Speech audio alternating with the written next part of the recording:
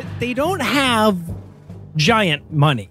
So we get this shot of him, like this forced perspective of a tall guy standing on a chair, but we're only seeing from like the shoulders up, apparently. Yeah, because like at one point he attacks someone, and as he swings his sword, it's very clear that his hip is meant to be this guy's like shoulder. That's how tall he's meant to be on his box. But I looked the actor up, and the actor's like 6'5", which, like, that's tall, but it's not tall enough to base your entire personality around.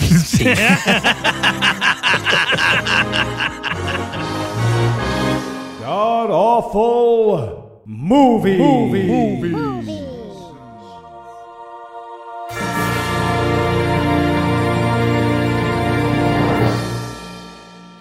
Welcome back to the Gamcast, where each week we sample another selection from Christian cinema, because that's where we're about to get our laws from, so we should at least know what's coming.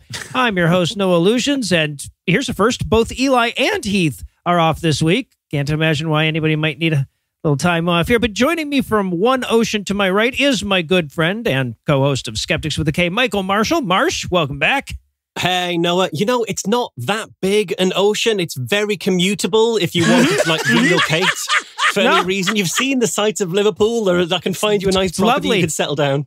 Little statues of the Beatles and everything. Yeah. And also joining us from one pizza echelon to New York's down is my other good friend and co-host of Cognitive Dissonance, Cecil something Italian. Cecil, great to have you back, sir. Hey, thanks for having me. Marsh, is your couch available? Or yeah, like wait, how much of an offer is that? Rents are very reasonable. I'll be very, very kind to you. So tell us, Cecil, other than the rent on Marsh's couch, what will we be breaking down today? Today, we're going to be breaking down the ripped ab, pectoral-laden David versus Goliath battle of faith. This is the gayest retelling of David. And like, in the story, David's gay, right? Like, that's the thing. David fucks dudes in the story, and this is gay. Yeah. And Marsh, how bad was this movie? Well, I mean, it's not the worst thing to happen to us this week. There have been worse things. But if you're willing to listen to religious propaganda, as long as it's delivered by attractive people, and like, you can't find any Mormons nearby to fulfill that need, you will love this movie. All right, so is there anything you guys want to nominate this one for being the best at being the worst at? Yeah, I'm going to go with best worst, Army on a Hill. Oh my God. Because there is a scene towards the end where the director has an army on the hill, and to achieve that army, he didn't hire a lot of extras. I think he hired like one graphic designer on Fiverr and just put in the prompt, I need someone to CGI an army onto this hill. And he just accepted the first response that he got. And they're tiny little drawings. They're stood side by side on the very crest of the hill. There's no depth to it, so that they all lined up at the very top of the hill. They're all evenly spaced apart. Yeah, they're all moving in sort of like animated unison loops. Right, and they're all like on the treetops at a certain point, right? They're standing along the treetops. They look like amazing. The crowd in like any sort of 90s Mega Drive Genesis football game. Yes, like they're just like animating that kind of way. They're like the crowd in Road Rash or something along the side. Exactly. Hand up, hand down. Hand up, hand down. Yep, exactly. Yep. All right, so I was going to go with best worst cornucopia of best worst nominees. My God. So as I'm watching the movie, I'll go back in my notes and I'm like, oh, this will be a good best worst. I'll add that. And then like I would get a little further in the movie. I go, actually, no, this is a better one. Let me go back and put this one in. And like, I did that like 7 times. Best worst sheep, Band of Brothers, rock, best worst rock, best worst weak points that never matter, best worst foreshadowing. I had choice paralysis for best worsts with this movie. It's great. Good. Excellent pick, Noah. Thank you. But I'm going to say best worst practice swords. They look like they went to a wood carver and be like, look, all we have are these leftover baguettes. What can you do with these? They were the thickest, weirdest practice swords I've ever seen in my entire life. It seriously look like they were made by a preschooler, and they're the best prop in this movie. Yeah, they're great. They look a bit like someone couldn't find anything that looked like a sword, so they just found some old cricket bats and dyed them, like stained them with tea to make them look all tiny. Really did. I was so happy that we had you on when I saw how much sword fighting there was going to be in this fucking movie. So mad throughout the whole movie because of it. Wait, are you saying, Cecil, that going for the armpit isn't a valid sword fighting technique? Oh, You got to tickle them real yeah, hard. no, exactly. Good tickling. It really fits into this movie, too. The tickling really does. Yeah, fit right, doesn't it, though? deeply into this movie. All right, well, I'll tell you what. This movie, I'm just going to say it, is a fucking delight. So we're not going to make you wait long for it. We're going to keep the break brief. And when we come back, we'll dive into all the perpetual exterior shots that are David and Goliath, Battle of Faith. Okay, what do you think of this one? Well, I mean, unless he takes up chess boxing, I don't know what he'd do with it. No, that's fair. Hey, guys, what are you doing? Oh, I'm just helping Noah pick out a birthday gift for Eli. Oh, but Noah, Eli's birthday's in September. You missed it by over a month. No, not that birthday, actually. It's the one before that. And then once I get that taken care of, I just have last Christmas, last birthday, and then this Christmas, I guess, now to worry about. Why are you so far behind? Because I'm always trying to find the perfect gift, but all the stuff I can find online is just the same old junk. Well, why don't you try Uncommon Goods? Is that like a code for drugs? No. Uncommon Goods is an online shopping site where you can find gifts that spark joy, wonder, delight, and that it's exactly what I wanted feeling. So spark something uncommon this holiday with just the right gift from Uncommon Goods. Well, and spark what for last birthday too, huh? Yeah, it just doesn't have that in the must-reads. And the best part is that when you shop at Uncommon Goods, you're supporting artists and small independent businesses. Many of their handcrafted products are made in small batches. So shop now before they sell out this holiday season. Wow. Great gifts that I can feel great about. Even better, with our discount code, you can get 15% off your next gift. Plus, with every purchase you make with Uncommon Goods, they give back $1 to a nonprofit partner of your choice. They've donated more than $3 million to date. Well, I'm sold, Cecil. Hit me with that discount code. To get 15% off your next gift, go to uncommongoods.com/awful. That's uncommongoods.com/awful for 15% off. Don't miss out on this limited time offer. Uncommon Goods, we're all out of ordinary. Sounds great. So, hey, why are you picking out a gift for Eli instead of Heath for this particular sketch? Oh, yeah, no, it had to be implausible that the recipient would actually get into chess boxing. Oh, makes sense. Is that a real thing? I dare you to Google it. All right, guys, welcome to the first ever writer's room meeting for our new biblical epic based on the story of King David. Oh, really? King David? Oh, my God, I'm so excited. Really, Chad? Because you normally hate doing biblical epics. Oh, yeah, sure. But that's because we're stuck doing a boring story that's only got 2 paragraphs of source material, like Noah's Ark or the crucifixion or something. But David's actually a genuinely complex and interesting character. And his arc, it genuinely might be the most cinematic in the whole of the Bible. It's great. Oh, awesome. Well, I got to admit, I'm not super familiar with the story. So tell us, what kind of stuff does he do? Okay, well, he's got one of the Bible's most compelling love stories, easily. Really? Great. Who's the love interest? It's Saul's son, Jonathan. His son? Yeah. So I don't think that the Christian producers are going to let us do that part. Oh, okay. That's a shame. Well, he does have other love interests. That is great to hear. Like who? Well, there's Jonathan's dad, Saul. That is not better, turns out. Okay. Well, there's Bathsheba. Is Bathsheba a lady? Sure is. Okay, great. We'll go with that one then.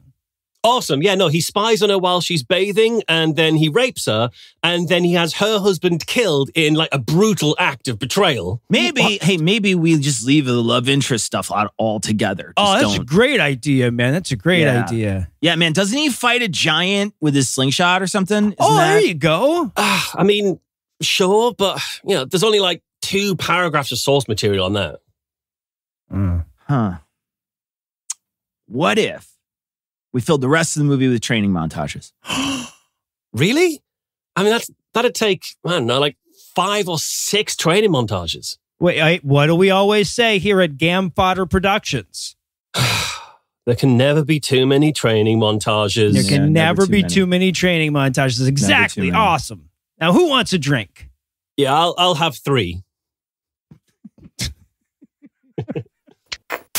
And we're back for the breakdown, and we're going to open up on a production logo that might as well dive roll into frame. Right? Like, it looks like we're about to play a first-person shooter when we see this fucking it's so cheap. It's incredible. Yeah, from 2001. Yeah, well, right. Exactly. Yeah,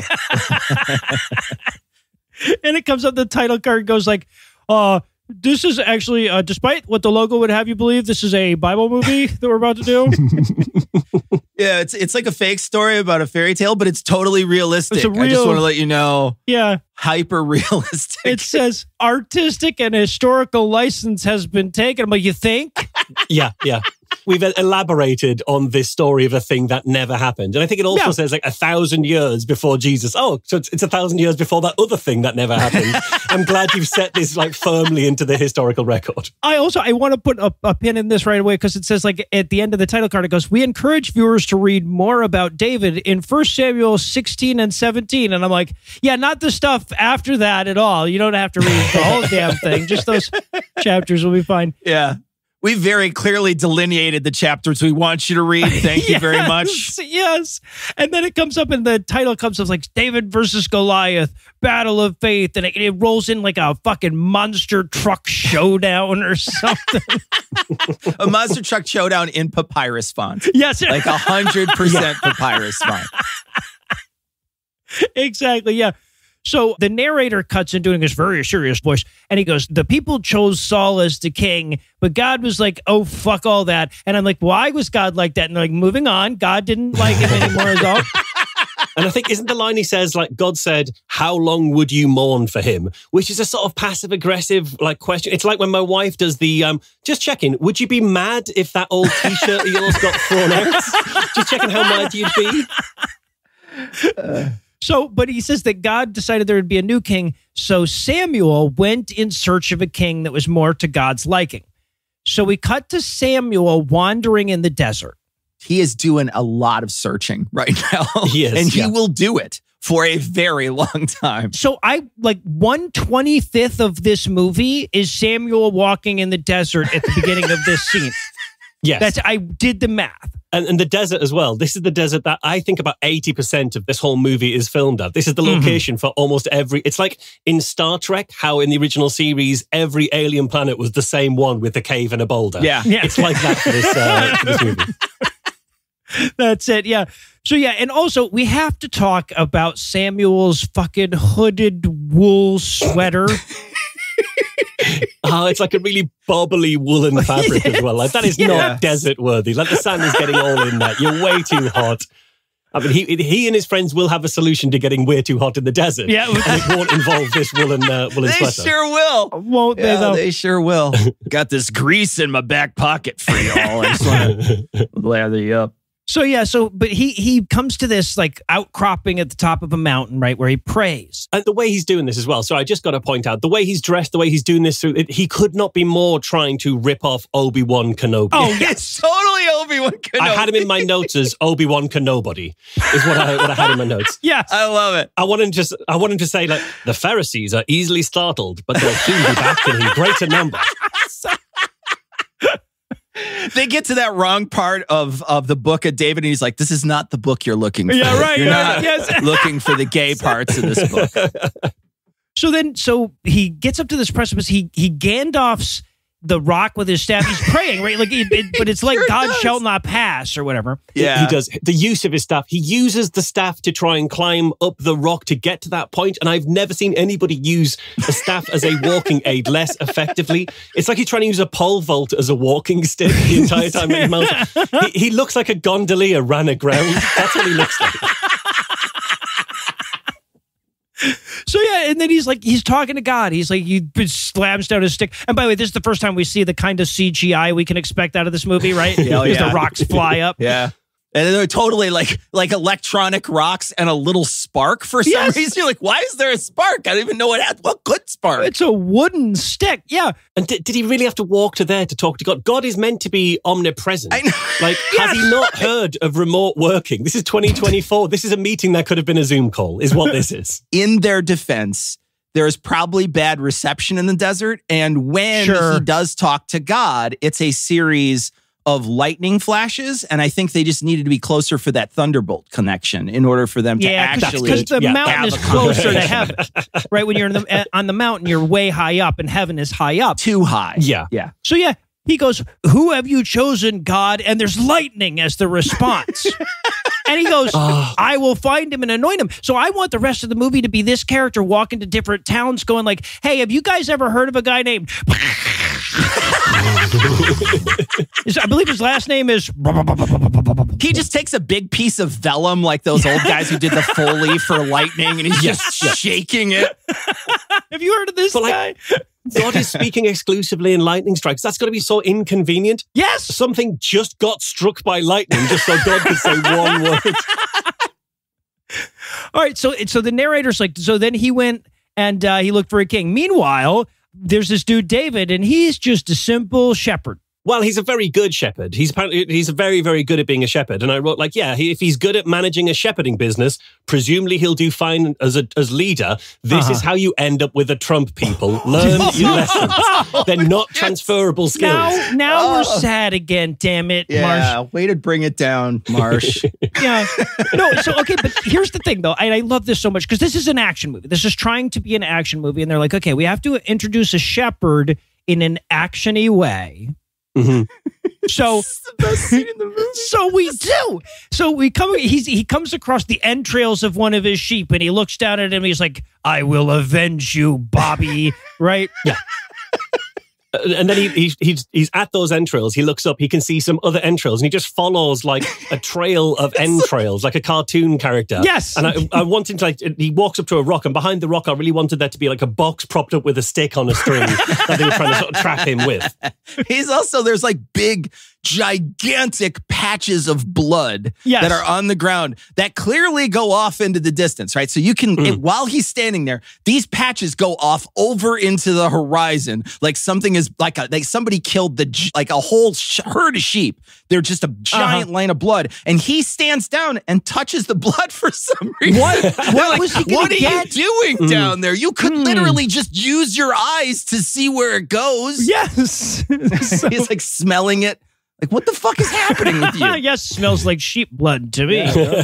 Must be what I'm looking for. So then we see the bad guy that took his sheep, which means that we see the first nominee for my best worst, right? The first thing, best worst sheep. Oh yeah, the sheep is incredible. My sister had a more realistic looking stuffed sheep when she was a kid. You won this sheep with the ring toss at the carnival, 100%. So he sees this bad guy with his sheep, and he goes to shoot him with a fucking Dennis the Menace slingshot. He does. With vulcanized rubber and everything. Yeah, it's amazing. It's so good. I got so excited because I was like, oh my God, do they not know what a biblical sling is? Is he going to kill? But they do, right? Eventually, he'll have a regular, like a period accurate slingshot. So it really feels like they filmed this scene and somebody says to the filmmaker afterwards, like, you know, that's not the kind of slingshot that David used, right? And he's like, yes, I did know that. This is for a different part. Sorry, I borrowed my brother's tactical slingshot. Thank you very much. Also, I do want to point out that he's encountered some random bandits. They are random bandits from Skyrim. These are Skyrim bad guys. Like a random encounter. Because at one point, they knock him out for a little bit. They choke him and he goes all blurry and passes out. And then they start going through his body. And I was like, yeah, you're looting the body. That's smart. You're going to find like a healing potion and some petty soul gems. That's what you're going to do. Yeah, they knock him out with the sleeper hold. But only for a second. He wakes up and it's time for an action scrap. God, it takes so long, too. It's the longest fight scene. It's kind of brutal. Yeah. At certain points, people are getting twisted around. My favorite part of the whole thing is, weight classes exist for a reason. These guys are 12 inches taller than this guy. They've got 100 pounds on him. They are throwing this little actor around like a rag doll, but he's really scrappy, so he's getting the punches in. But my favorite part of the whole thing is one of the guys goes to stab him, and he dodges, and the guy stabs his own leg. Yes. Yeah. Well, my favorite part of this fight happens at the very fucking beginning, because the guy pulls out a knife, and immediately David, I shit you not, gets inside his guard and then uses wrist control. That's wrist control. It's so good. I felt like I was cheating on Eli by watching this movie without him. I literally messaged him. I'm like, man, you should watch this movie, though. Whether it's for work or not. It's great. At one point, one of the bandits pulls out that knife and then uses it as like a bludgeoning weapon to hit him on the head with. Yes. Like, this is why you should play your character right in Skyrim. You've picked the wrong character. You've got the wrong weapon expertise there. You should obviously plan better. Come on. Well, I wrote in my notes, man, if this guy ever learns that knives can slice and stab, he'll be dangerous, right? They also clearly had a choreographer from like the WWE, because there's a drop kick, there's a clothesline. I was surprised I didn't see a steel chair, but if I would have given them a little longer, they might have grabbed them. Right. That's on the cutting room floor somewhere. Yeah. But ultimately, the one guy stabs himself in the leg. David chokes the other guy out with his staff. He does. Caliente. 100%. I did write the bandit guy chokes on David's rod, yes. Yeah, right. So yeah, this is some of the best getting choked out by an extra I've ever fucking seen. Oh yeah, that dude won an Oscar. 100%. So he beats the two guys, and then he cries over his lost stuffed sheep, and he carries it away. And this he's really upset. Like, as a shepherd, you've got lots of sheep. It's bad when you lose a sheep, but like, you've got lots of sheep. There's plenty more where the sheep came from. So this must have been his favorite sheep. Like, I figured it was like the dog in John Wick, and that the rest of the film is going to be him finding more bandits to kill over this sheep. All right. So then the narrator's like, meanwhile, with Saul, and okay, this is maybe some of the dumbest filmmaking in the whole movie, right? Because the narrator comes in and he's like, so Samuel asked David's dad to see all his sons because he was pretty sure one of them was going to be the king, but then they showed him all the sons except for David, and none of them was kingly enough. And I wrote in my notes, I wonder if they didn't show us this because they couldn't do an indoor shot and make it look period realistic, or because they didn't have enough actors to play all of the brothers. But no. They did this because they're so bad at filmmaking, they didn't know not to, because we're going to see all this happen then. Yeah. Yes. Right? We're going to live through this after he narrates it. Yes. Yeah. It's so weird. It's so bad. And it is a bit weird that David's dad offered his sons and didn't include one of his sons. Is this like a Cinderella evil stepmom kind of deal? Though, like yeah. The God's glass slipper's only going to fit David, that kind of thing. Right. So we watched David gently stroke a ram. Sure. Sure does. While just staring, because David, he makes it look like the job of a shepherd is to watch the sheep, in that you stand 3 feet away from the sheep and stare and just look at him. I don't think is the job. Yeah. Look, I can't watch him from over there. I got to stand right in the middle of this entire herd the whole time. So, but then he sees all of his brothers walking by in their very best Bed Bath & Beyond blankets. Oh, my God. So, who's the stripy guy? There's a guy who is in full black and white stripes. He looks like someone let Beetlejuice be a shepherd. The stripes, honestly, I'm a Newcastle United fan. The stripes look exactly like the 2003 Newcastle home kit. It's exactly the kit that he's wearing. It's amazing. Oh, there you go. I expect him to have like Michael Owen number 10 on the back and then to let me down badly. That's what I thought was going to happen. So he comes up and he's like, hey guys, why are we all wearing the nice stuff? And they're like, fuck off. You can't play any reindeer games. I'll kill you, little shit. Get lost. Yes. The oldest brother comes and he goes, hey, shut up. I get all the inheritance and you get nothing and we all hate you. It would have been better if he'd have walked up and knocked the dead sheep out of his hand, like he's dumping his books, and then like giving him a wedgie. It'd have been amazing.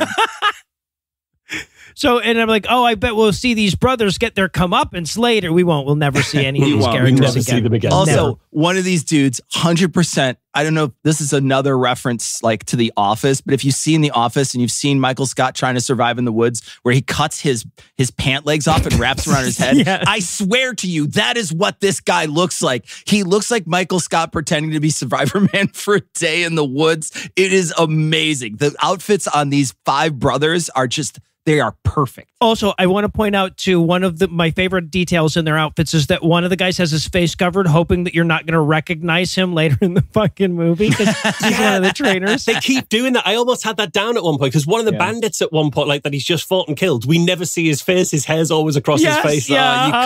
You didn't have another bandit money. Okay. Right. So then we cut to him practicing. And this is where we introduce his more biblically accurate sling. I was so disappointed when I saw it, but he's practicing with his sling. He's not very good, but then he prays and he nails it. Right? Yeah, he is the most, and we're going to discuss this throughout, but my God, what a awful monotone actor. I've never seen someone emote less. Like everybody else in this movie is kind of over the top and not really good because of it. He's under the top by a lot, like real a lot. No, like he speaks in like 7-syllable packets, right? Like just where that's these are 7-syllable, and then he just does that over and over again through the whole fucking movie. It's like an acting modem. Yeah. So he's practicing with his sling, and then all of a sudden Sammy-Wan Kenobi shows up, and he's like, could you do that in a battle? And he goes, well, maybe in Act 3. I don't know. Who are you? Their outfits are the best because both of them are wearing Velcro sandals. Yes. The sandals are 100% modern. And why do they do this in all these movies? Like, for some reason, they always depict people in like tunics, but there's never a hem. It's always just like, yeah, I cut this out of a bed sheet last night. And that's all I can. That's the best that we can do. That is craftsmanship for back then, 100%. Like we didn't discover hems yet. Yeah. You know? We just hadn't invented hem technology. Yeah, right. Like two folds, you say? No. Yeah. So he starts telling Samuel how bad his life is with all the fucking inflection of a guy reading a warranty out loud, you know? You're not wrong. Hey, at one point he flubs a line and he just starts over and I'm like, oh my God, this movie is less studiously edited than our podcast. Yes. Yeah, it's brilliant. It's amazing. He complains about how he's not allowed to sleep under his dad's roof anymore. I haven't slept on my dad's roof in years. And it's like, he's saying that's because he's a shepherd, but it's also because he's 32. I mean, right, yeah, exactly. There's also that. Stop living with your parents. Come on, get your own place. Come on. Yeah, and at one point the guy's like, you don't have a woman? He's like, yeah, but I got my sheep. And I don't know. He does say that. Yeah, and Samuel's just like, hey, women will find you more attractive if you have a purpose. And I'm just like, dude, that's pretty fucking low. I mean, why you gotta be like that? And then he's like, bitches love purposes, yeah. Well, he's like, you don't have a girlfriend, do you? He's like, no, I smell like sheep. And I'm like, yeah, no, that'll do it. Yeah, that's gonna be a hindrance for sure. And then I didn't expect him to get into this. David's like, hey, Samuel, are you the one that fought the Amalekites? And he goes, fought them? I genocided them. Yeah, I wanted him to say the Amalekites. Now, that's a name I haven't heard in a long time. Oh, fuck. So yeah, he's like, he takes out his badass genociding sword to show it off. This fantasy sword that somebody bought online for like $70. Oh, this entire movie was an excuse for them to buy that cool sword, though, right? And that cool armor. Oh God, yeah, and only one copy of it because they do not have a second good sword. No. So and he's like, hey, tell me about what it was like to massacre and genocide the Amalekites. He's like, well, the king was told by God to genocide them all the way, and the king showed mercy on their leaders and he took some of their animals and didn't kill the animals, and so God started to hate him because of that. God's like, this motherfucker. So, and I'm like, oh wow, so they're gonna just get right into that. And Samuel's like, so I went and I finished the genocide, and he's like, wow, how heroic of you. You must be the movie's hero. And he's like, actually, you David are the movie's hero. And he's like, how am I the hero? He's like, because God has chose you as his usurper. I mean, king.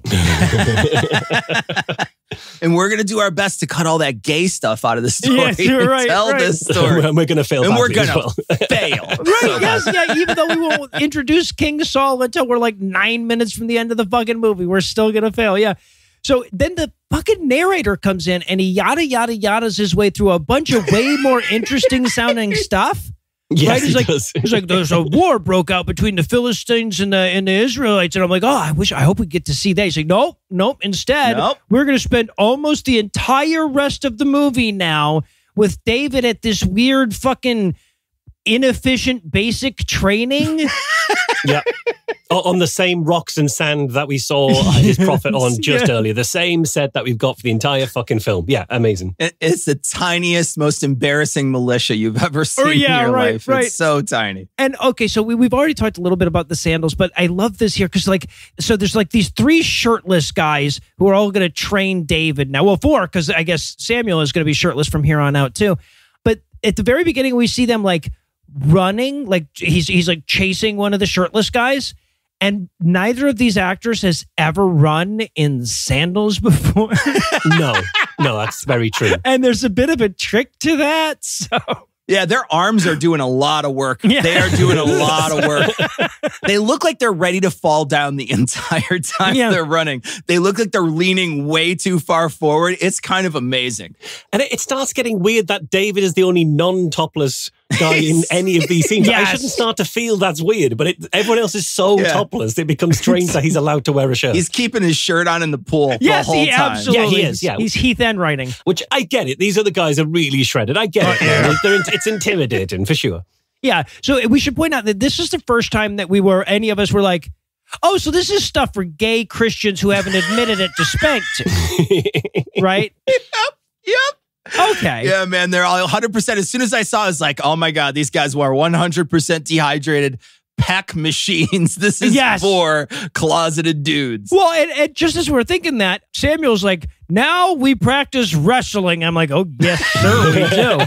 Yes, we do. Fuck yes, we practice wrestling. He's like, you have to, before you use weapons, you have to learn to fight with your bare hands. And I'm like, oh, damn it.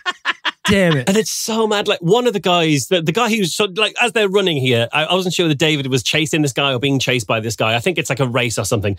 The guy he's chasing, the incredibly shredded guy, he's wearing trousers. Like David gets a little skirt, Samuel gets a little skirt. This guy's in trousers, but he is topless. His trousers are only held up by the tensile strength of the top of his penis. Like they are so low down that you can see that even though this is the Bronze Ages, this guy clearly takes good care of his personal hygiene. He is completely hairless. Yeah, absolutely. Naring himself in the desert every night. Yeah. Yeah, you see the bottom of the obliques. Yeah, right. Yeah. Yeah, and now what's up with their pants? Like, they look like they're from the Road Warrior or something. They had on, like, a bunch of tie-on stuff all up and down. Like, what the fuck was that? Okay, so my theory is that they had, like, skirts for all of them the way that David's wearing, and when these 3 guys showed up, they were all like, I'm not wearing a fucking skirt. And they're like, well, we can't afford period realistic pants, so they just sew all the shit together, and then that'll be pants. That's fine. Yeah, just sew some of this fake sheep onto my jeans, and that'll just about cover it. Yeah. My other favorite part of this training montage is they're in this area that they're going to be in for the whole movie. There's like a very specific rock outcropping that they're sort of around the whole time where they set the cameras on the tripod and left them there overnight. And you can tell that they're going to fight because they've dumped some soft sand in one tiny little pile. In a square. It's a square of soft sand. And the rest of it's a totally different color. Like 100%. And the only stuff that they fall on is the really soft shit. I saw that and I didn't know why that was, because it's so small. It's such a small square. But I thought, is that the ring? Have they marked out the ring in chalk? Because that's a really small ring. But then you want these guys really close together very clearly for whatever you think you're filming here. Yeah. Well, but that's exactly it, because they clearly did this for a second and they were like, ow, real sand hurts when you fall on it. They're like, shit, that shit is, nobody raked that shit. That shit hurts. Right. Yeah, those are just tiny little rocks right there. Fuck. So yeah, and also if we're gonna, because we're gonna have this wrestling scene, right, where there's one of the three shirtless guys is just gonna knock him out over and over again. Like if we were gonna have a David doesn't know how to fight yet scene, why open with a proving scene where he kicks the shit out of two guys twice his size? Yeah, Yes, right? Yeah, it's awful storytelling. It's ridiculous, yeah. Because even in this, we see him like he fights the guy and he gets knocked down and he fights him a second time and he's doing a bit better, but he gets knocked down and he gets up and, okay, rule of threes. He's going to kick his ass this time. He runs at the guy, massive clothesline, completely takes David out. David's on his back. Amazing. Weirdest rule of threes ever. Right. No, like, so clearly, obviously, the way you film this is at the beginning scene, you have him get his ass kicked, right? You have him like Captain America, right? He's small, but he's scrappy and he keeps fighting back, but he doesn't know what he's doing. But these idiots don't know how to do anything right. Yeah.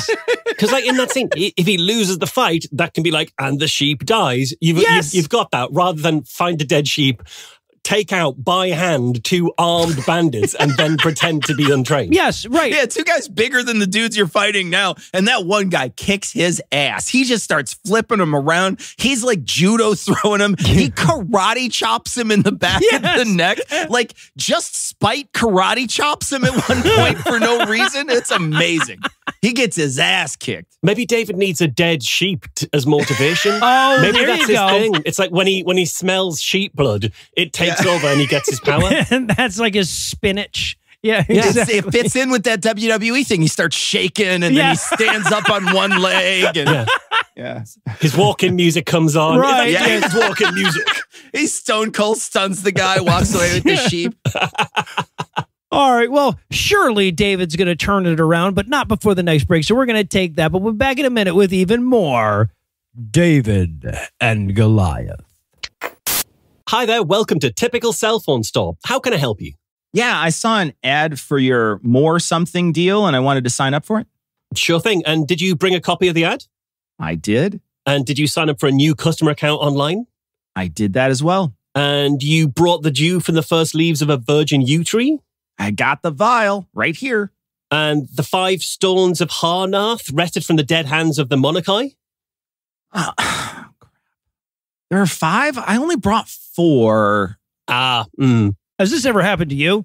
Or at least something functionally indistinguishable? Then let me tell you about Mint Mobile. Look, I love a great deal as much as the next guy, but I'm not going to crawl through a bed of hot coals just to save a few bucks. It has to be easy. No hoops, no BS. So when Mint Mobile said it was easy to get wireless for $15 a month with the purchase of a 3-month plan, I called them on it. And it turns out it really is that easy to get wireless for $15 a month. The longest part of the process was the time I spent on hold waiting to break up with my old provider. To get started, go to mintmobile.com/GAM. There you'll see that right now all 3-month plans are only $15 a month, including the unlimited plan. All plans come with high-speed data and unlimited talk and text delivered on the nation's largest 5G network. You can use your own phone with any Mint Mobile plan and bring your phone number along with all your existing contacts. Wow, that sounds like a great deal. Oh, are we in this part of the ad as well? I think so. Huh. So how do I sign up? To get this new customer offer and your 3-month premium wireless plan for just $15 a month, go to mintmobile.com/GAM. That's mintmobile.com/GAM. Cut your wireless bill to $15 a month at mintmobile.com/GAM. $45 upfront payment required, equivalent to $15 a month. New customers on first 3-month plan only. Speed slower, above 40 gigabytes on the unlimited plan. Additional taxes, fees, and restrictions apply. See Mint Mobile for details. Awesome. Now, if you'll excuse me, I got to run. Oh, you're not going to stick around and sign up for Mint Mobile? Oh, I am, but I'll do it somewhere else. The Dark Riders of Harnath have been after me since I disturbed, Since you disturbed the sacred stones. Yeah, no, got it. Good luck. Now we're going to practice wrestling. You must use your center of gravity to ground yourself when your opponent grabs you so you can resist being thrown. Do you understand? Yes, sir. So let me take off my shirt and grab you from behind, David, for a demonstration. Okay, sir. Are you sure you don't want to start in like a standoff sparring type of way? Nope, no foreplay. I mean, this isn't free play. We are going to practice a move. All right. All right, so climb up here. All right, now that I got a hold of you, David, you are going to wriggle free. Wriggle?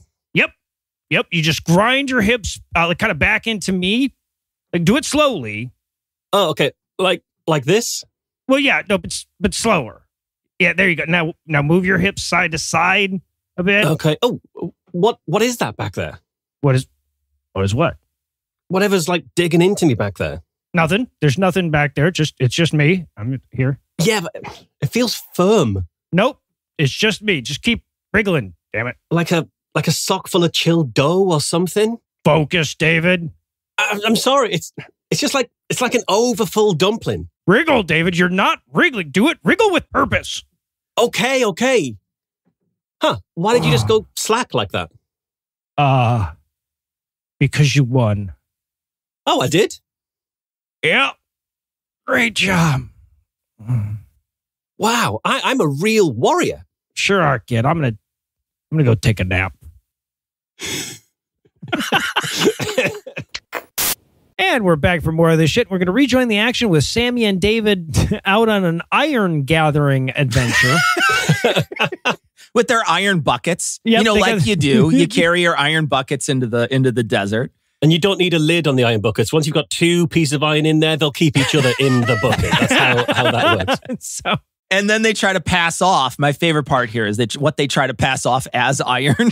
It's a lava rock that they got at Home Depot. Yes, a giant Home Depot lava rock. He goes, this is a rare form of iron meteorite that's going to be really useful to us later in the movie. And he goes, oh, okay, cool. Is it? No. Not really. It's not really, never going to factor in any fucking way. But they're going to spend about, I don't know, a third of the remainder of this movie solving the how do I get this giant rock all the way back to camp question. And they do it as a riddle, as if he's learning something along the way that'll be a lesson that'll come in useful. But also, no, it's not making him stronger. It's not making him smarter. And any amount of smarts that he has isn't then useful in the fight against Goliath. It's just a waste of our time. Hold on. If at the end of the movie he'd have lifted Goliath up by one end and flipped him over, we'd have been like, yes, there it is. There's the rock lesson right there. Well, okay. So as silly as this movie was, there was a part of me that was like, is he going to load that rock into his sling at the end of this movie? Oh, that would have been good. Amazing. Or at least a piece of that iron. I thought, because we foreshadow a lot of him, like picking up a stone and examining the stone and putting it in his little bag. And I thought, he's picked up they called it Heaven's Iron, is what they called this like crashed meteorite. He's going to use the Heaven's Iron from his bag. And he doesn't. He never uses it, never once. Any thought you have while watching this film instantly is better than what this film chooses to do. It's a miracle that it's managed to zag its way through all the good ideas and end up hitting none of them. You got to zag and zag. That's the other thing, yeah. So he's like, yeah, we got to get this giant meteorite back to camp. And he's like, oh, okay. He's like, I'll leave you to sort it out. And just when you're thinking, oh, okay, well, I bet he'll find a clever way to use some ropes and pulleys to do it because he's not the biggest or the strongest, but he's the smartest. Nope. He'll just drag harder. He'll get it a few feet and he'll be like, fuck. Nope, that's all I can do. I better get a stronger dude. Yes. And he is in such a tight leather skirt. Because I wrote here, we are watching a man in a very tight leather skirt bend over to pick up stones, and somehow this is the week Eli decided to miss. Yes! What?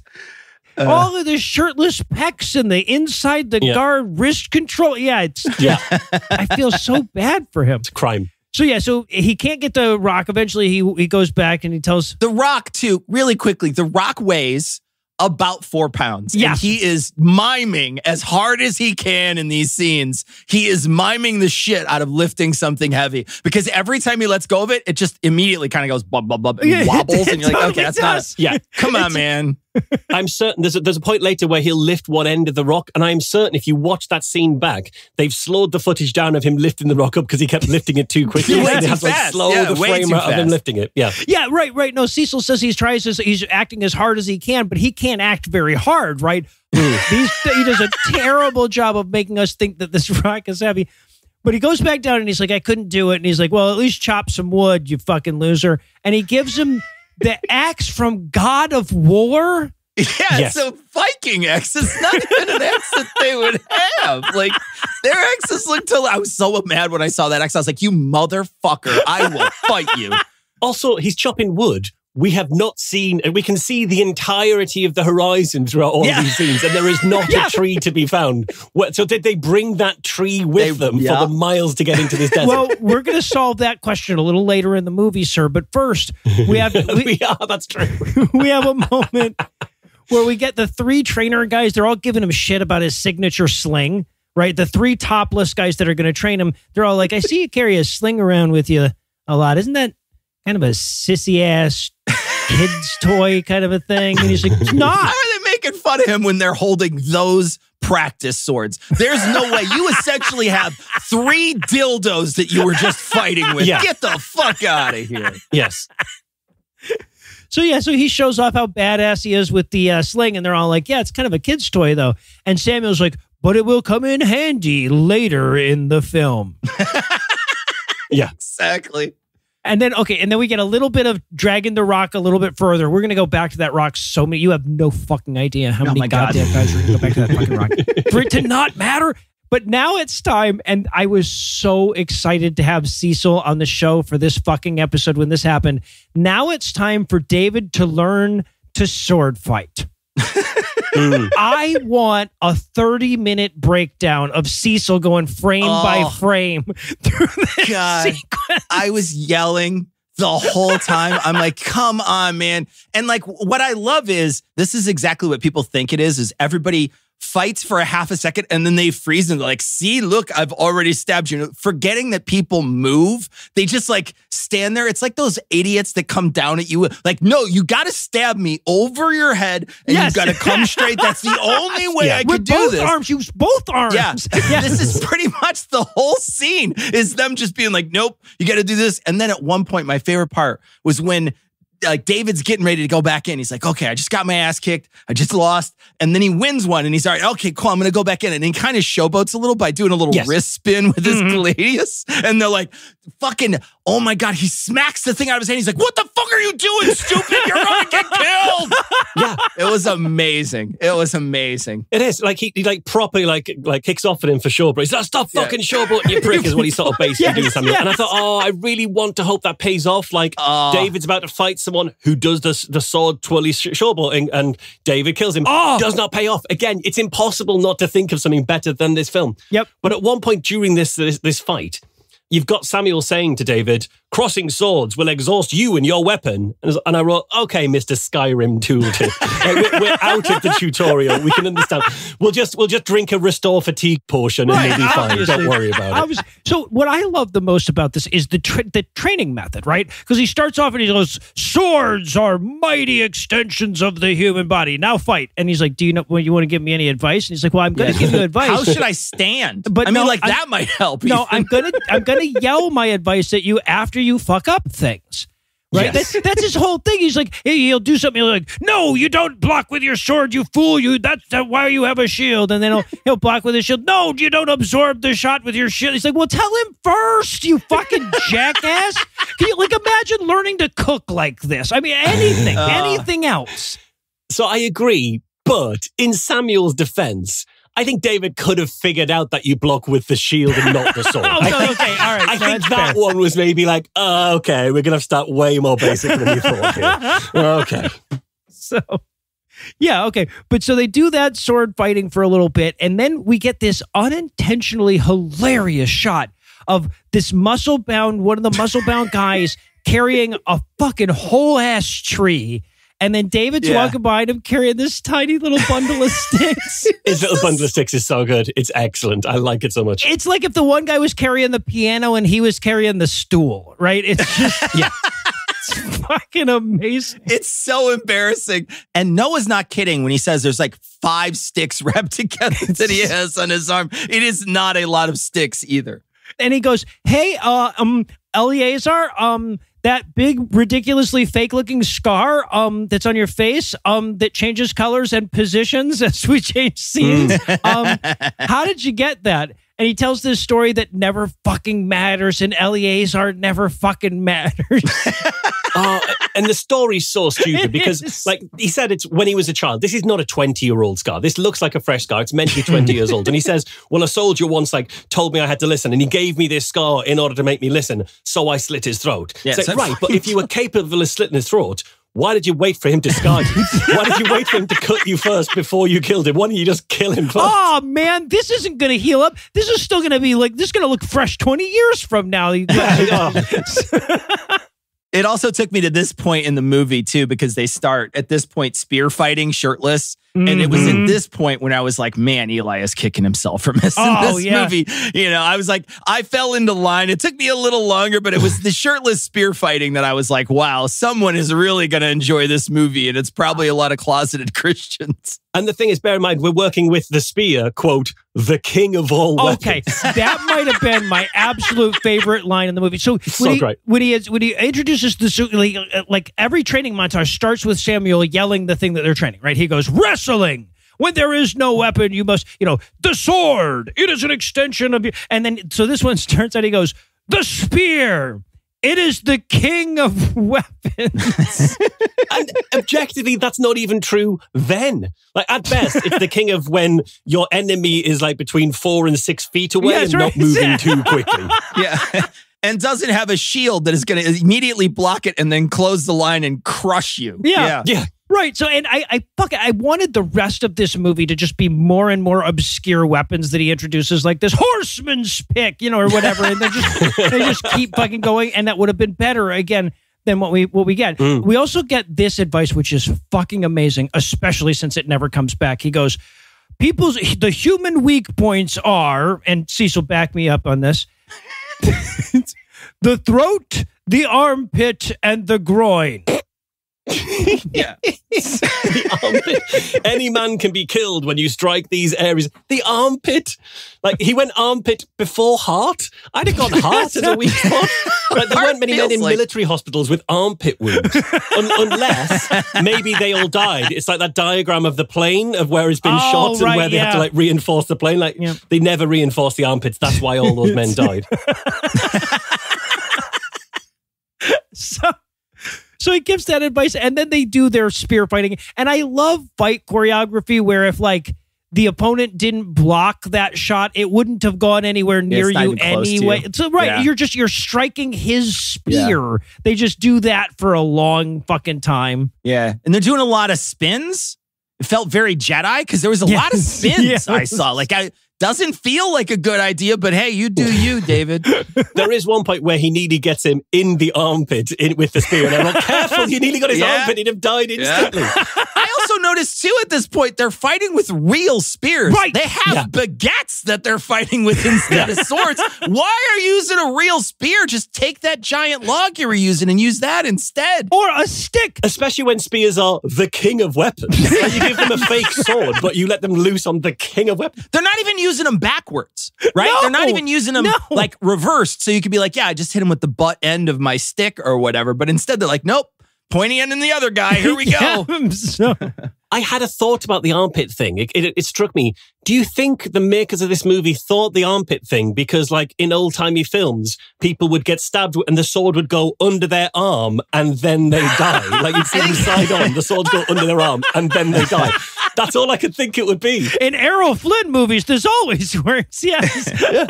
If I'm being serious, I think the reason why it's in there is because he presumes that people, because it doesn't understand like what kind of armor someone would have. So they're thinking like, well, there'd be like a breastplate. You're like, no, there wouldn't. Like, that's not a thing back then. But that's sort of what they presume. And that's actually what they put the final bad guy in. Yeah. They put him in like a breastplate. So you're like, yeah, they wouldn't have had something like that. A spear would go right through lamellar armor. It would just burst right through it. So there's no reason to be like, well, I got to really aim for this tiny little spot on the body that I can only hit when he turns. Right. I could literally hit him right in the front and it'll be okay. The fucking missing scale under his armpit or whatever. Exactly. Yeah. Fucking nobody's a dragon back then. You don't need to aim for the tiniest little part. So, and then we watch the even bigger guy try to move the giant rock for him, right? Oh, God. And it's so good because, like, this really, really big guy lifts it up and says, you see, anyone can carry it. It's like, you haven't proved that. You haven't even proved that you can carry it, but you can lift it. Right. But just because you can lift it doesn't mean anybody can lift it. That's not how that works. Well, so, and they're trying to go for like this, like, mysterious riddle kind of thing or whatever. But everyone involved in this movie is too stupid to come up with a riddle. So the guy says, he's like, well, if it's too heavy to carry, then how I get it? He says, lift it, but do not carry it. And we all wrote in our notes, you mean fucking roll it? Do you mean roll it? And he does. Yeah, he kind of rolls it wrong. I think, you know what I mean? I feel like you would roll it. It would be a little easier if you turned it the other way and be like, all right, I'm just going to roll it on the smaller side so it rolls. Because it kind of is a cylinder already, and it looks like it would be made to roll. Instead, he basically flips a giant cylinder the wrong way. Right, like he end over ends it. Fucking 6 miles back to camp. Yes, yeah, exactly. Yeah, like he's in World Strongman competition, and he's got to sort of get it the length of the route and back. Yeah. Right, exactly. No, and of course, as he's doing this bit where he's rolling this 4-pound decorative stone around, he's getting worse and worse at pretending it's heavy. Yeah. Yeah. So it seems like it's getting lighter as it goes. Yeah, he speeds up being able to move it. It's incredible. That's why they start slowing down the footage of him lifting it up to make it look like it's still heavy. The montage feels long because it's slowed down. And there is a rock flipping montage, audience. 100% a rock flipping montage where no words are spoken, music swells, and a guy flips a 4-pound rock for about 3 minutes. Through the night, into the darkness falls, and he's still flipping. He wakes up with one arm over it like he's... Also, why? Why does he do it through the night? Because he was asked to move it several days ago, and he hasn't done it in those several days. He wasn't given a deadline. No. Like, just move it a bit and then go and sleep in it. It's fine. Right, exactly. You've got as long as you apparently fucking need. So, but no, he rolls it all the way back that night, and we know this because we see him passed out with one arm over it like my wife's body pillow. It's his emotional support rock is what it is. Yeah. But Eleazar comes out of the tent and he sees him there and he's like, hey, let's go for a run. And he's like, oh, I actually did a rock roll all fucking night. And he's like, doesn't matter. Doesn't matter. We're still running. Yeah. Nobody skips leg day, bitches. Let's go. Yeah. This guy woke up and immediately wants to go for a run. This is why it's just not worth hanging out with hot people. It's just not worth it. It is not worth it at all. That's why I don't hang out with you, Cecil. That's what it is. So, but now, I guess, now he can keep up with Eleazar because, number one, he's been mitified by that rock. But number two, the camera's up high enough that you can't see they're wearing sneakers. So that's right. Yeah. but now he's wrestling and he's stick fighting and he's just montaging it up. Oh, my God. Oh, and he's told at this point he's got to sort of go after the run. He's got to go straight into a fight. Doesn't he have time to like brush his teeth from the morning? Nope, he's gone straight into a fight. But they tell him to protect the sheep, you must catch the wolf. And it's like, yeah, spoken like a man who's never heard of fences. You can use fences. That is an option. There are other ways to do this. Yeah. That's how you keep Goliath out. You build the wall, guys. Come on. Well, now I'm all depressed again. So, yeah, and this was the part where I wrote in my notes, hey, guys, do you think they're all shirtless to show off how awesome their pecs are? Or do you think they only had the one old-timey looking shirt? Right? Because David's been wearing the same one this whole time. I think those two things are related. I think they had more old-timey shirts and then the actors damaged them in some way. Oh, I guess we're just going to have to be like all topless and stuff. This is going to be awful for my reel. Oh. Yeah, I think the porn actors they hired did not come with shirts, Nora. I think that's what happened. Right, David's the only straight one there and he's going like, wow, I've been much better at you guys at keeping my shirt from ripping. It's so weird. So weird. Also, they do a fight with a stick at this point, and I did write down, how does Samuel feel about a stick? It's roughly 90% of the king of weapons, after all. So he's got to be pretty happy with a big stick. All right. So, yeah, but some other night, I love this scene. They're all sitting around having a post-montage fire sit or whatever, and David starts to wax poetic about friendship and camaraderie. So he says at one point, you guys are closer to me than my own brothers. But your brothers made you sleep with the sheep. They fucking hate you, bro. Yeah, they were bad guys. It is awkward that he's like opening up around the campfire. Like I wrote down, men will literally join a Bronze Age militia rather than go to therapy.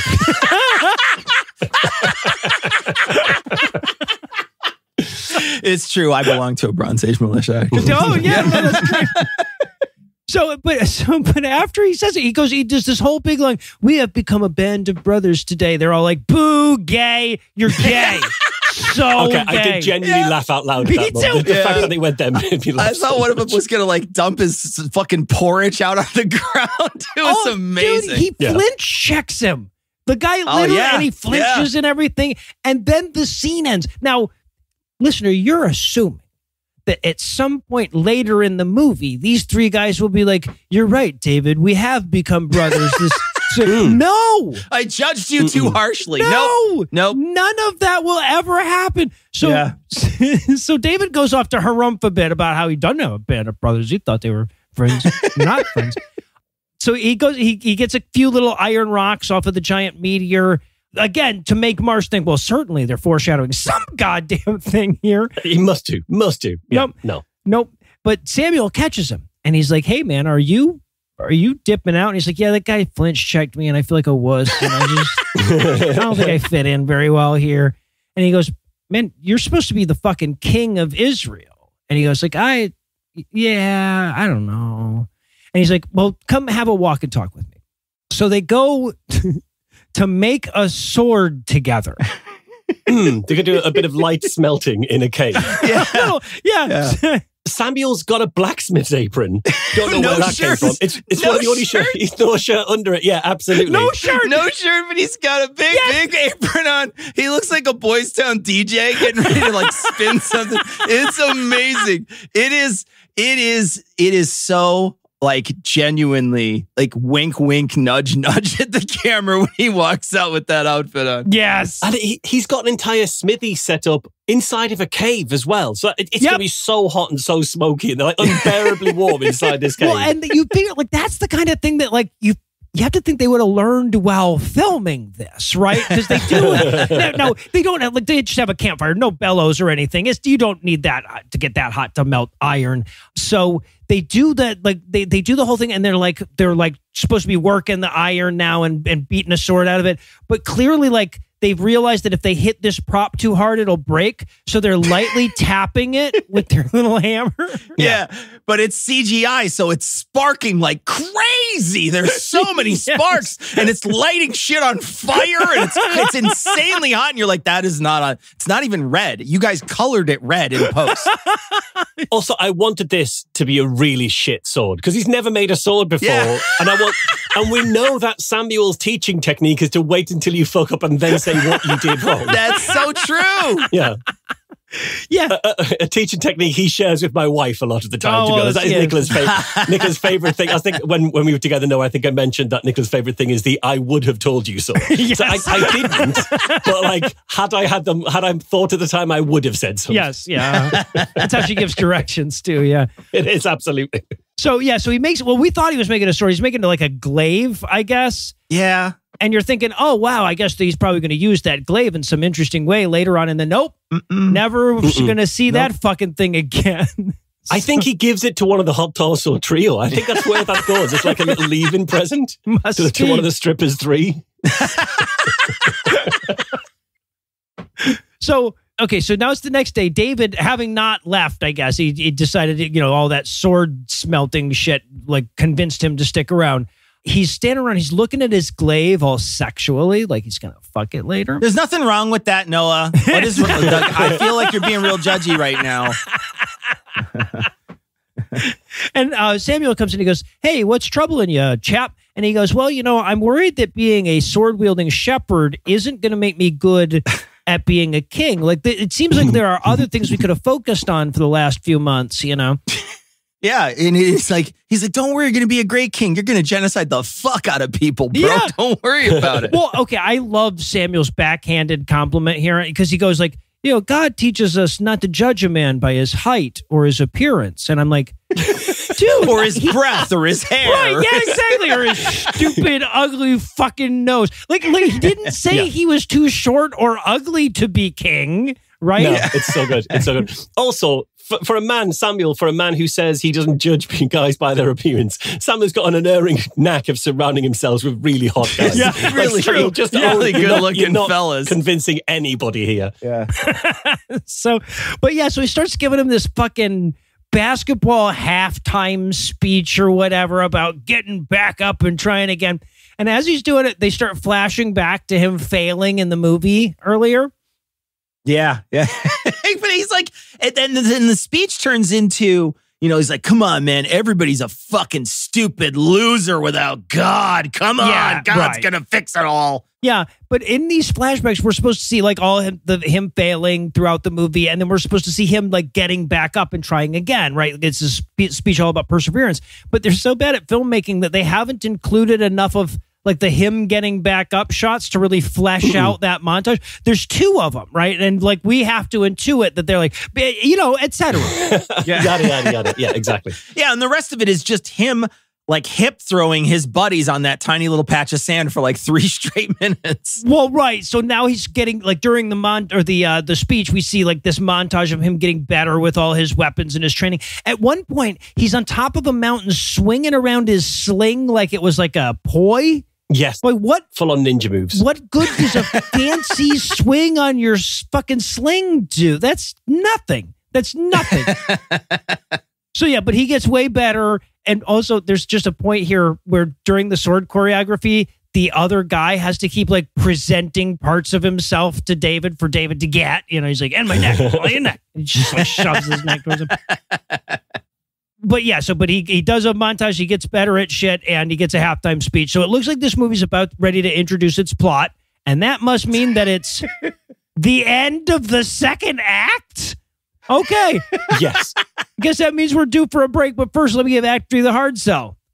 Will Samuel slowly walk away from something he just blew up? Will Goliath offer an inopportune monologue about the inevitability of his victory? Will David be told to turn in his badge and his gun? Find out the answers to these questions and more when we return for the PQ conclusion of David and Goliath. Hey, podcast listener. Eli isn't here to write sketches and stuff for us this week, so I thought I'd take a break from our formula and tell you about a sponsor that I genuinely love. As many of you know, around this time last year, I got a wake-up call that I needed to start taking my health more seriously, but getting fit is intimidating.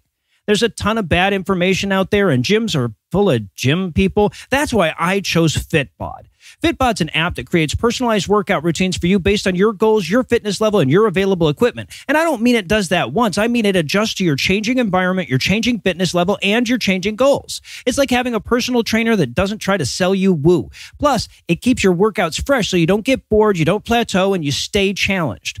My favorite part is the data. See, with Fitbod, it's easy to track your achievements and learn new exercises. They have like hundreds of video demonstrations so you can make sure that you're doing things right away. And with Fitbod's progress tracking charts, weekly reports, and sharing cards, you can keep track of your achievements and share them with your friends and family.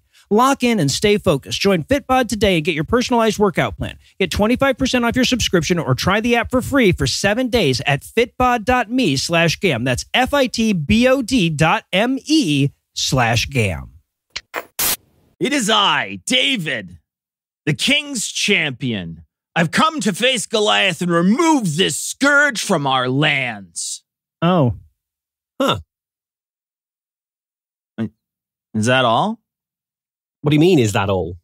Well, I mean, I'm risking my life and limb on here on your behalf to fight a giant who ravages our lands and slaughters our kin. And I'm not even rocking armor here, so I thought maybe there'd be a little bit of, I don't know, like a bit of a hurrah or something at least. Meh. Meh? Really? A meh? Well, I mean, to be honest, we got to thinking about it, and like Goliath, maybe he isn't that bad. What are you talking about? He stalks us in the night. He kills our women when they go out to fetch water. Yeah, but inflation's been really low since he got here. And energy prices. Energy prices as well, yeah. Okay, but look, he's a vicious, murderous, dangerous, bitter, diabolical. Yeah, murderous, bitter, diabolical. Yeah, and I know, I agree, but like we don't really know that much about you, do we? Look, energy prices and inflation are moved by global economic forces. They aren't really affected by which giant is ravaging our lands right now. Plus illegal immigration's down since he's been here. Well, you've only got a 7-foot giant at the border screaming about I was going to rip everybody's head off. So I suppose that'll dissuade immigration, maybe? You see, that's what I like about him. He's a straight talker. Straight talker, yeah. Like when he told my sister he's going to rip her in half. He did it. Keeps his word. Yep. Honest. Well, the king told me to kill him, so that's what I'm going to do. Step aside. Get out of the way.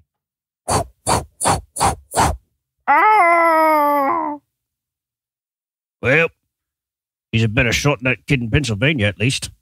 Jesus Christ.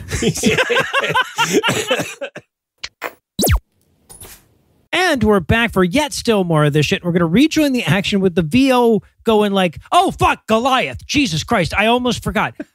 We got a lot to make up for here. Yes. Let me just sit down, relax for a minute. I got to tell you a story. We've been doing 5 training montages, and this movie, the runtime on this is like an hour and 15 minutes. Any remotely competent filmmaker would have been introducing Goliath already and telling his story along a parallel fucking track, but no. He just shows up in this instance, and he's going to show up mid-action sequence, right? So this is such a dumb scene. To a point where when he showed up, I genuinely had forgotten that was meant to be the stakes. I was like, oh, yeah, right. Goliath. Oh, yeah, there's a giant, yeah. So we're going to meet a squad of Israeli soldiers, and they've been sent out to ambush Goliath as he comes through, right? And this is hard as well, because they are meant to be the ones we have sympathy for, and it's really hard to have sympathy for Israeli soldiers now of all times. Right, yeah, no kidding. So yeah, and he's like, and to give you just yet another idea of what quality filmmaking we're dealing with at this point, like the sergeant or whatever, the guy in charge, he goes, "Get ready for battle, men," and they just keep that fucking take. They kept that take. So yeah, they're all in their spirit Halloween outfits too, because it clearly is wearing plastic armor. I mean, come on, man, it's so obvious. But they are carrying the king of weapons, well, so I true, think that'll be fine. So yeah, and so we do this very long scene where Goliath is like sneaking around like Batman, taking them out one at a time. Oh God, yeah, and it's in the jungle as well. So I thought it was more like Rambo, and I really wanted to like Goliath just be like a vet from the Amalekite War, but facing discrimination, PTSD. So yeah, but like I don't feel like lurking in the woods like that is really Goliath's style, is it? He's not much of a sneaker. He doesn't feel like he's going to really creep up on you. Yeah. I mean, that's what you wanted. When you've got an 8-foot giant, that's how you want to deploy them. Is in stealth mode. Yes, right. He's an 8-foot giant ninja. Yeah. Right. And like, okay, I shit you not, 3 different times during this long fucking scene, we do the whole twig snap, everybody look around thing. Yeah, we do that over and over again. Yeah, twig snap and a blue filter, you know you're in this movie. Right. And what we do is like one guy will be walking around and he'll be like, I don't see him. Ah! And then we switch to another guy. I also don't see him. You know, we do that like 7 fucking times. Oh yeah. There's nothing for him to hide behind. No, because it's a sparse forest. Yes. It's like tiny little trees. You literally cannot hide behind any of these trees, and they're always spinning their head around like they're in some bad horror movie, constantly wheeling, looking for him. And I'm like, there's no way he could sneak up on you. Yes, he's 9 foot tall, and there's nothing he can hide behind. Yes. You say that, but he does manage it, because at one point there's a guy trying to sort of like move between the trees. But as you point out, it's such a sparse forest that he has to like do the twinkle toes sneak, and it's so far between the trees. And he makes it all like, all the way over to the tree. And would you know it, it's the very tree Goliath was hiding behind the whole time. He stabs him from the other side of it. Yeah, it's just terrible that there's 2 high keys on the piano going back and forth as he runs. Right. Yeah. I love, so there's guy 2 and guy 7 or fucking whatever are walking through, and he's like, oh, we saw the signs of him. We should go back and tell everybody else like they told us to. And guy 7 is like, Leroy Jenkins! And he's just like, fuck you! Runs in. I am the king of weapons in my hands! Yes, right, obviously. I'm going to get him in the groin, armpit, or throat. So that guy Goliath gets that guy, and eye pushes him to death, I guess. Yeah, he totally Game of Thrones kills him. Right. He pushes him in, yeah. We should point out, too, that up to this point, at least, they're treating Goliath like the shark in Jaws, right? We see like an arm or whatever. We haven't seen him yet. But then guy 1, 3, 4, 8, 9, and 11 charge in, right? And they actually all fight him together. Now, at this point... what do you mean by together, Noah? Okay, yeah, but it's one at a time. No, and they all fight him one at a time very quickly. Is that what you mean? I do mean one at a time. Yeah. But they don't have giant money, right? And they didn't do like, which the biblically accurate thing is the guy's like 6'8" or whatever, right? They didn't do that either. They want to have it both ways. So we get this shot of him like this forced perspective of a tall guy standing on a chair, but we're only seeing from like the shoulders up, looking down. So he's supposed to be like 9 feet, but no broader than me, apparently. Yeah, because like at one point he attacks someone, and as he swings his sword, it's very clear that his hip is meant to be this guy's like shoulder. That's how tall he's meant to be on his box. But I looked the actor up, and the actor's like 6'5", which, like, that's tall, but it's not tall enough to base your entire personality around.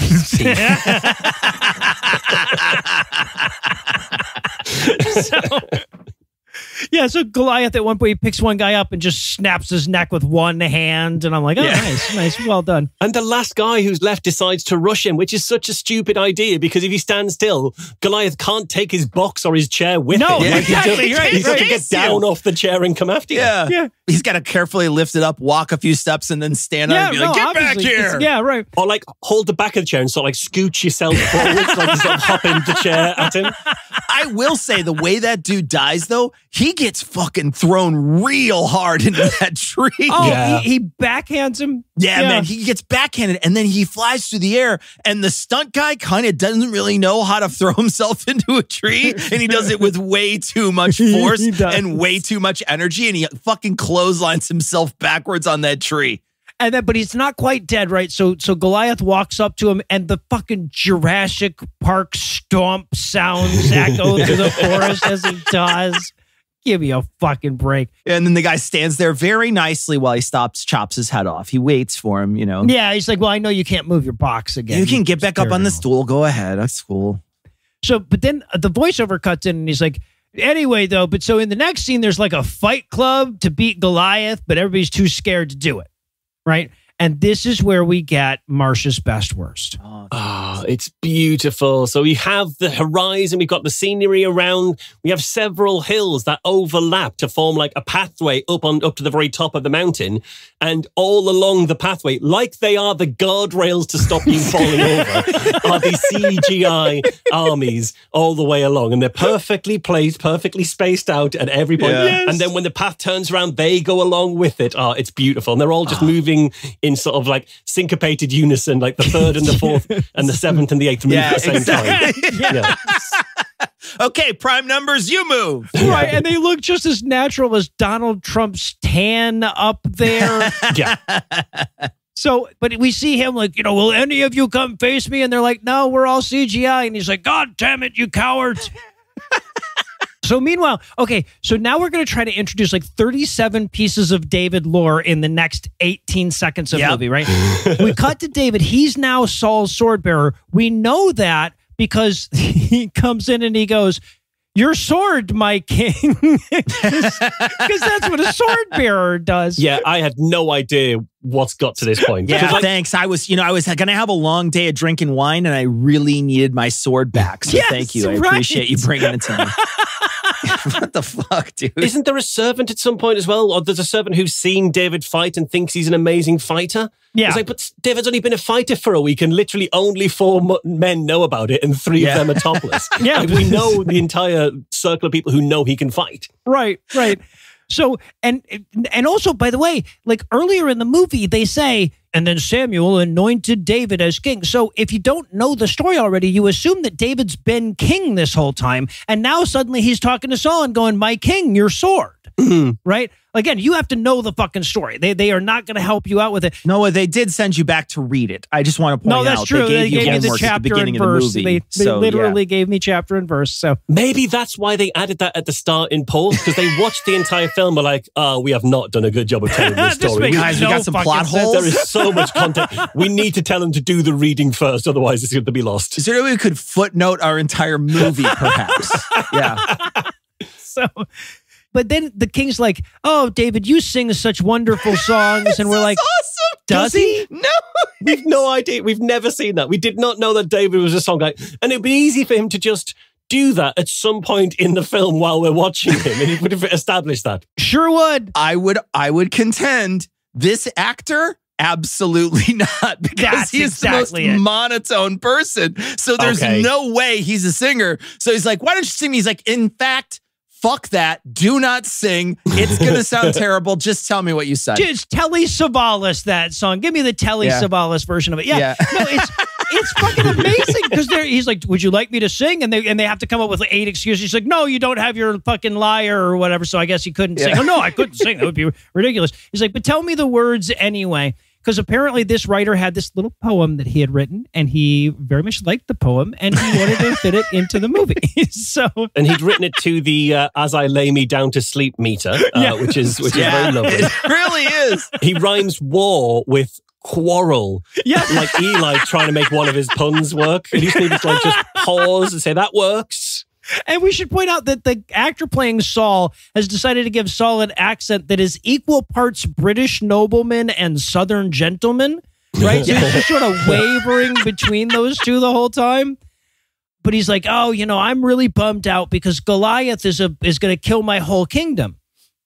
And David's like, well, actually, he's just standing there yelling that nobody's brave enough to fight. He's not doing anything actually in the story. He's just, and we're all too chicken. He's like, yeah, but we look like a bunch of chicken shits. And David's like, all right, well then I'll fight Goliath.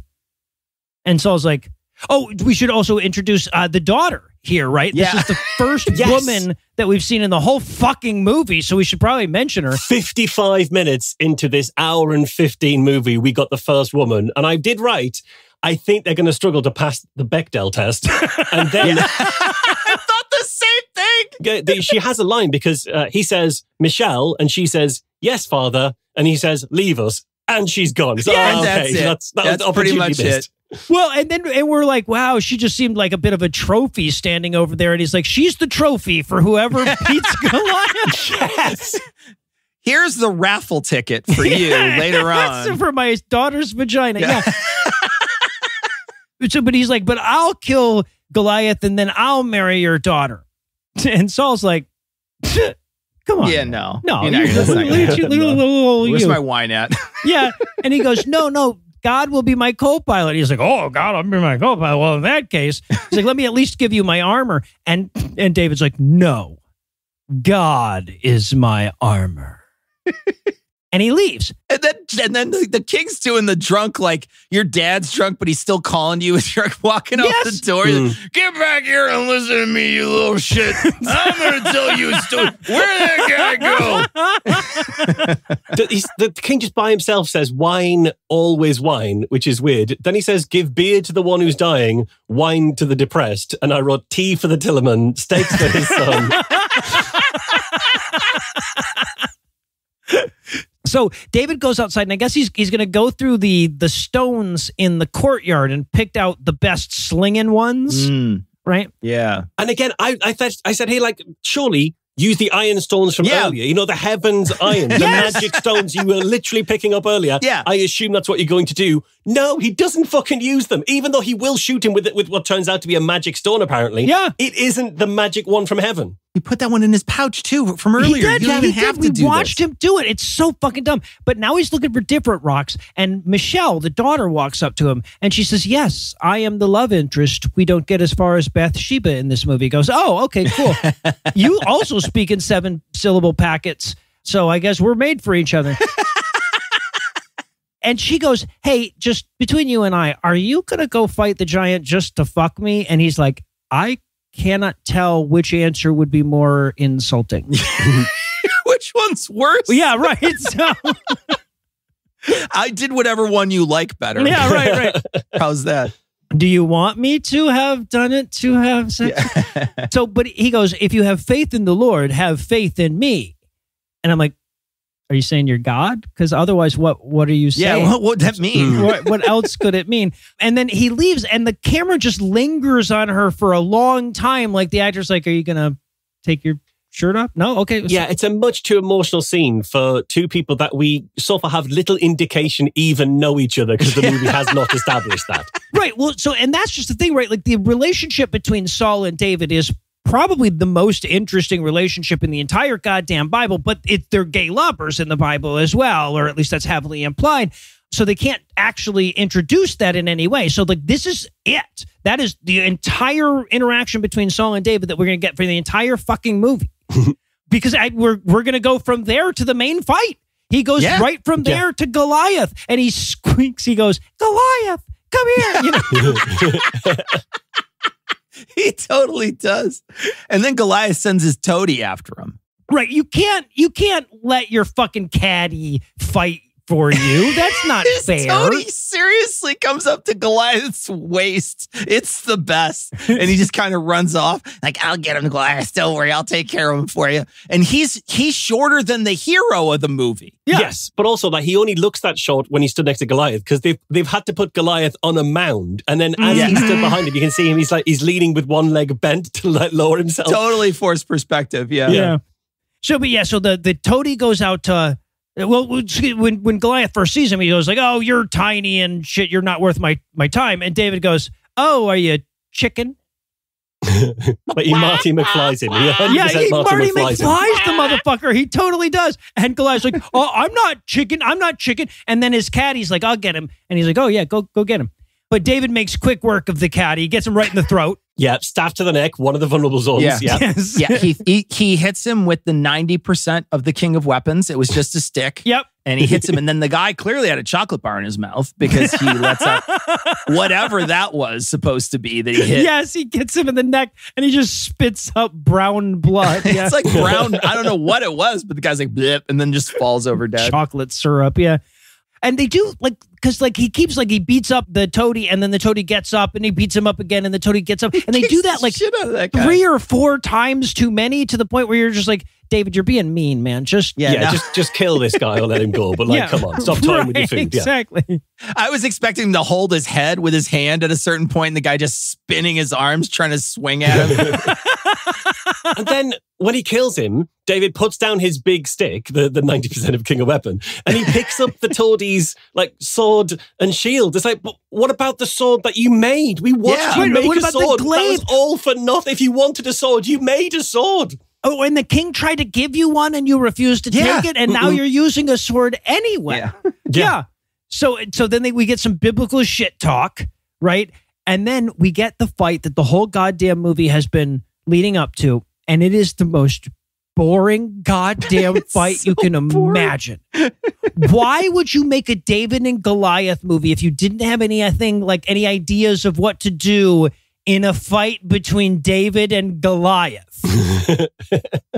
And even without the sling, David was going to win that fight. Like, David was ducking, moving, slicing at him. He had cut him 4 to 8 times at that point. Yeah. He was going to win that fight. Like, come on, he didn't need the sling. He kept like ducking under him, and he kept like stabbing him in the leg with his little sword until bits of Goliath's armor kept falling off. Like his helmet falls off after he gets stabbed in the leg, like in the calf. And it was a classic boss fight of like, you're going to beat up on the weak points until the armor starts falling away to expose the vulnerable spots you'll kill him with. He's dropping inventory the whole time. There's a coin on the ground. Yeah, like a whole chicken roast comes out. David's health gets replenished. Yeah. Well, but also, and that kind of gets to the biggest problem in this whole fucking movie, because the whole point of David and Goliath as a story is that David was just this teenage kid that didn't have any experience fighting or anything. He just had bravery and faith in God. Right? They've spent this whole movie being like, well, also sword training, and he had tactical spear training, the king of weapons. He also knew how to wrestle. he could lift a big ass rock. So, like, what's the point of the story then? Right? Just that little guys can also be good fighters, I guess? They can also fight as well. At no point did we see him use the faith of God, really. Oh, actually, I suppose he does right at the very end. He turns off the tracking computer and uses the force. Well, he does. Yeah. He does, yeah. He does. He hits that womp rat right between the eyes, he does, you know? He does. So, but I have to ask Cecil about the technique here, because there's one point where they're sword fighting, and David grabs the blade end of his sword and starts using it two-handed like that. Is that a recommended sword technique, Cecil? I don't think so. Also, it was clearly a one-handed sword. Oh, yeah. Like, it's clearly, like, what are you doing? Well, you can't even hold it down there. He's holding it by, like, that pommel at a certain point. Yeah, so, and, okay, at one point during the sword fight, Goliath backhand smacks him. I'm like, why didn't you use the hand with the sword in it? Just then. That could have ended this quick. You know, you would have chopped him off from the jaw up or something if you did. Yeah. But no, but David gets knocked down, and then this is where he realizes he's got to flash back to the entire rest of the movie. Oh my God. How much of this movie did they re-show us in that minute? It's like 3 minutes of them re-showing the movie. Like, I just watched all this. Stop it. It's only an hour and 15 minutes long. Well, and this isn't even the first time that they've done the flashing back to earlier in the movie. I expected them to flash back to the earlier flashback. Yeah. Right? Flashback to David flashing back. Yeah. And just get lost fall into their own asshole or something. Yeah. So, but this is where he realizes he needs to use his signature sling. So he picks up a rock from the ground. Just a random rock. Just a random rock. Not one of Chekhov's pebbles come back at any point in this. So fucking dumb. And they do this dramatic slow motion sling spinning. And I'm like, that's not really a thing. You can't make that look dramatic. But also, like, as he's doing this, we cut to how far away Goliath is. And he's like 50 yards away. It's like you were close enough to knock him on the ground. Then while he was having this dramatic flashback, you slowly backed away to a respectable distance. What was it, a touchback? Like, what the fuck happened, man? Yeah, so he spins this thing. The crowd's cheering for him, right? We see the crowd in the background. They're, 1, 5, 7, 11, and 13 all raising their arms together. They're doing the wave perfectly. Right. And then he throws his rock, and it turns into a goddamn meteor, right? It glows, and a flame rips off the back of it. Yeah, it's practically a Hadouken is what he's done there. Exactly, yeah. And then Goliath's like, ooh. You win. Throwing people's cheap, man. That's fucking cheap. Finish him. Yeah. So and I know, wrong game, but he gets the glowing rock David right to the head. He does do a finishing move. He does do a finishing move. He gets the glowing rock to the head. He stands there staggered like in fucking Mortal Kombat. He falls down. David comes and chops off his head. 100% chops off his head. It's like, come on, David, do the heroic thing and defile that corpse. And then he goes to lift the head, but because they didn't have the budget to get a good looking head, it all turns black and white and silhouetted just as he does. Perfectly done. Yeah, they spent all the budget on the fake sheep. They couldn't get a fake head as well. No way we can get it. So, and that's it. The voiceover, it comes up and it's like, that's the end of the story. Trust us. Don't read on from there. No gay fucking at all. At all. In this story. Nope. So that's the end of the movie. And I have to ask, though, Cecil, Marsh, because you guys have both done a bunch of these movies with us before, where does this rank in terms of enjoyability when it comes to GAM movies that you have watched in the past? I enjoyed the shit out of watching this movie because it's literally just bad montages the entire time, and I didn't have to pay a lot of attention to it. That's the thing. I think I enjoy this about probably as much as anyone that I've ever seen. And I think it's because there's also so little dialogue that I didn't really have to engage my brain. And there was never a point where it was like, I've got to go and look up who that person is because I know they're nobody. I tried that a couple of times. It went nowhere. Turns out the guy playing David was more famous as a stuntman. That didn't come through in this film. They didn't do any of their acting. So yeah, I think I enjoyed this a lot. I was very much sort of switch the brain off, which I think we all needed. Yeah. Yeah, that's what we were going for. Yeah. So that's going to do it for our review of David versus Goliath, Battle of Faith. But that's not going to do it for the episode just yet because we still need to do all this shit again next week. Unfortunately, Eli's not here to tell us what's on deck and he didn't leave it in the dock. So we're going to I guess you're going to have to check with us on social media to find out. So with something to look forward to, we're going to bring episode 482 to a merciful close. Once again, a huge thanks to Cecil and Marsh for helping out today. Be sure to check out the show notes for links to their other stuff, and perhaps even a huger thanks to all the Patreon donors that help make the show go. If you'd like to count yourself among their ranks, you can make a per episode donation at patreon.com/godawful and thereby earn early access to an ad-free version of every episode. You can also help a ton by leaving a 5-star review and by sharing the show on all your various social media platforms. And if you enjoyed this show, be sure to check out our sibling shows, The Scathing Atheist, Citation Needed, D&D Minus, and The Skepticrat, available wherever podcasts live. If you have questions, comments, or cinematic suggestions, you can email GodAwfulMovies@gmail.com. Tim Robertson takes care of our social media. Our theme song was written and performed by Ryan Slotnick with Evil Drafts on Mars. All the other music was written and performed by our audio engineer, Morgan Clark, and was used with permission. Thanks again for giving us a chunk of your life this week. For Heath Enright and Eli Bosnick, I'm No Illusions. Promise to work hard to earn another chunk next week. Until then, we'll leave you with the Breakfast Club close. The three topless warriors eventually met their match in the shape of a torso-wide melanoma. Slip, slop, slap, kids, cover up. Bathsheba went on to wish that fight had gone the other way. David and his new wife formed a throuple with that giant stone he had a fling with all those years ago. At least that would make sense. At least there'd be some reason for that rock to be in the fucking movie.